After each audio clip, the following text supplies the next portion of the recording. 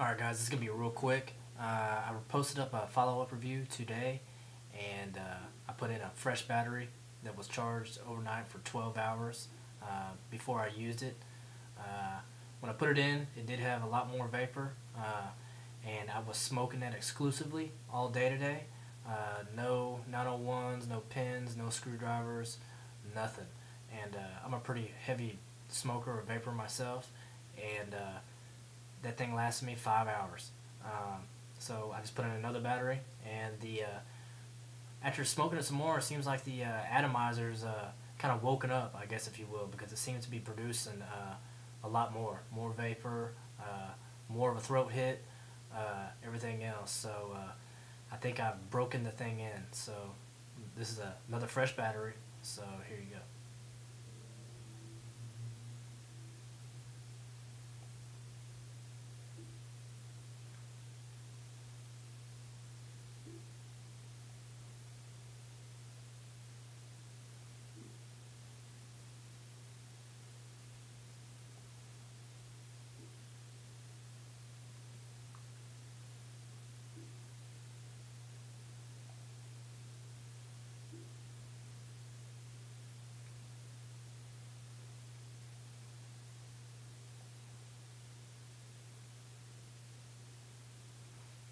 As you can see from my previous posts, it still hitting the same. Seems to me like the atomizer is broken in, and the battery life is it's great. 5.5 to 5 hours on this thing. You can't beat that you can't beat that. I mean, there's no other battery I've seen besides the screwdriver that holds a charge that long. Everything's working great. Still has a good vapor, nice throat hit. The carts last very long.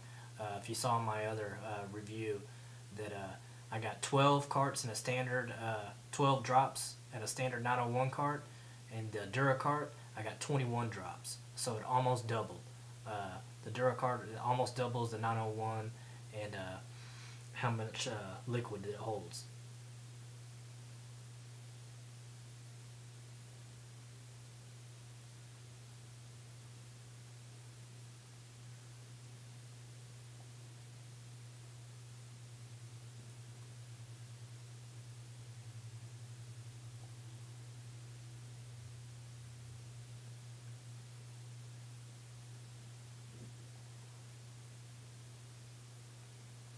Anyways, that's a real quick review. I just want to tell you about the battery life, and that's it. Thanks, guys. This is Park with ecigaretteforum.com.